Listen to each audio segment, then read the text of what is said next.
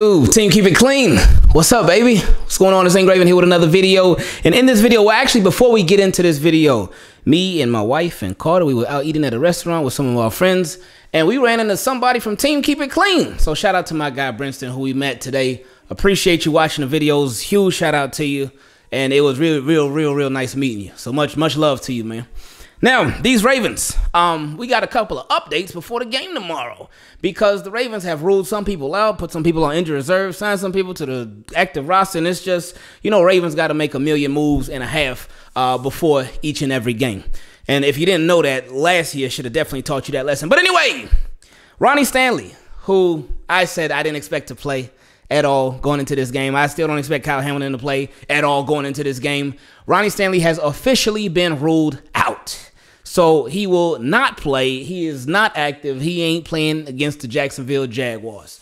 So that is a blow, but it's a blow that the Ravens are prepared to deal with. They obviously signed Patrick McCary to that contract extension last season, drafted Daniel Falele, so they got some options there at the left tackle position.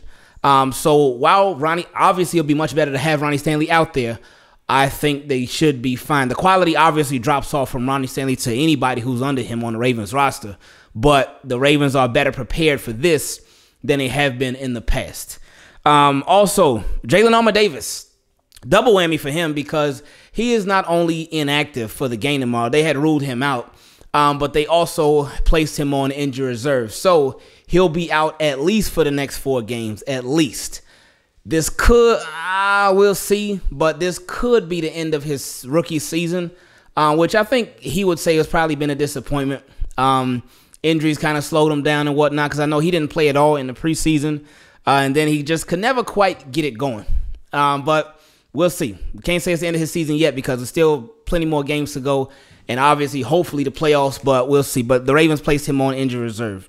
Lamar Jackson, who they took him off the injury report with the hip injury, so he's good to go. It was always the expectation that Lamar Jackson would play, so he's good now. Kyle Hamilton, Devin Duvernay, Gus Edwards, Demarcus Robinson, they are all questionable for the game tomorrow against the Jaguars. Now, somebody who was questionable was Isaiah Likely, but he likely did not make that trip to Florida with the Baltimore Ravens, so he is officially out.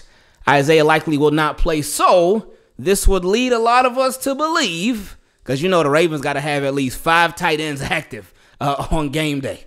So Mark Andrews, Nick Boyle, Josh Oliver, who has been a pleasant surprise when he's gotten his opportunities this year, Pat Ricard, and even though Pat Ricard, he's a tight end, he's an offensive lineman, he's a fullback sometimes, he's wide receiver 1, he's everything you need him to be, right?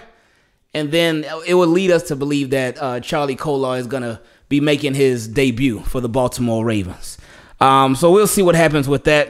But yeah, Isaiah Likely is out.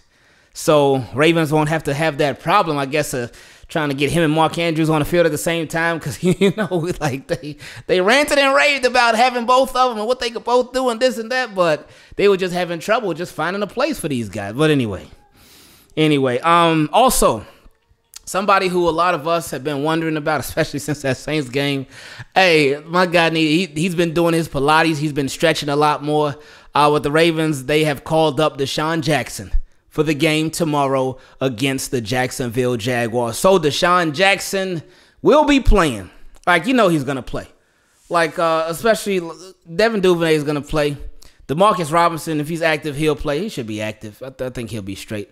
But Deshaun Jackson, he's going to be that sort of that third guy for the Ravens. He's going to be that third guy over Prochet, over Tylan Wallace, over anybody else. But he's going to be playing tomorrow. So that's good news, especially with how he looked when he did play. When the hamstrings were feeling right, he was straight. So we'll see how it goes. They also called up linebacker Julian Stanford. I'm not sure. I'm not familiar with his game. I did not know he was on the practice squad. So but they called him up. So maybe they have an injury at linebacker. Maybe they Maybe Josh Bynes is going to be inactive and they just want even more. I don't know. I'm not sure what to make of that. But, I mean, obviously something's going on with them at linebacker. And Josh Bynes has been out the past couple of games, so I would think him. Haven't heard anything about Roquan Smith or Patrick Queen or Malik Harrison or Bowser. Welch. Haven't heard anything about any other linebackers being hurt. So we'll see tomorrow, I guess, when the active inactives come out. And then Daryl Worley, again, Daryl Worley is like, this dude is a transaction machine. Y'all remember Billy Bajima? Y'all remember him? It's the same way. Remember Prescott Burgess too? How they were on the roster, off the roster, on the roster, off the roster, on the roster, off the roster. It's the same thing that's happening with Daryl Worley. But I believe there was an interview where he said that this was the expectation going into the season. Like the Ravens told him from jump, like, hey, you're going to be moving around a lot. And it's that he definitely been moving around a lot. He might break the record for most transactions on a single team by a single player in a single season ever.